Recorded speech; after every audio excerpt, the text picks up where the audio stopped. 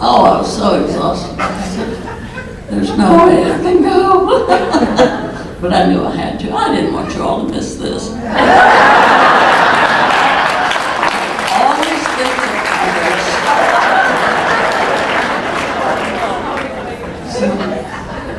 So much for that. I was pretty shaky though, because I had put through so much effort trying to stay on the bed. She got me up to about my thigh, and I was holding on for dear life. Well, security wouldn't do anything, so Patty gets her cell phone out and she calls Fred, my guardian angel. And he comes and he says, all right, here's what we're going to do. And boy, he swerved me all around.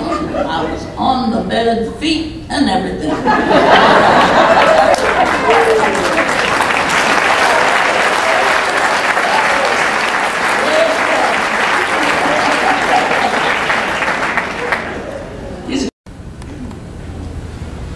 Any desire that I might have. Oh. I've never heard that since. I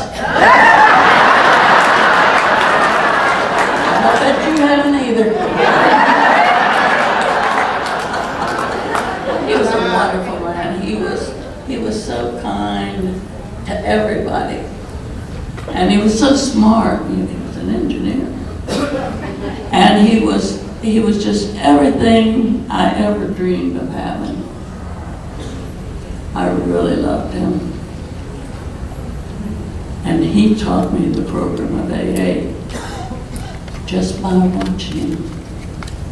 I watched what he did. I watched the way he treated people. I usually went for the good looking ones, you know. I treated them nice, but everybody else. But I learned so much. It was just a marvelous experience. And we got married, and we had 3 little girls. Beautiful kids. And I thought I had died and gone to heaven, because this was everything I ever wanted. I wanted a home of my own. I wanted sobriety. I wanted my babies, and most of all, I wanted him. And when we were married 11 years, and he died of cancer. He was sick 2 years. And I tried to get used to this. I tried to think, what will I do without him?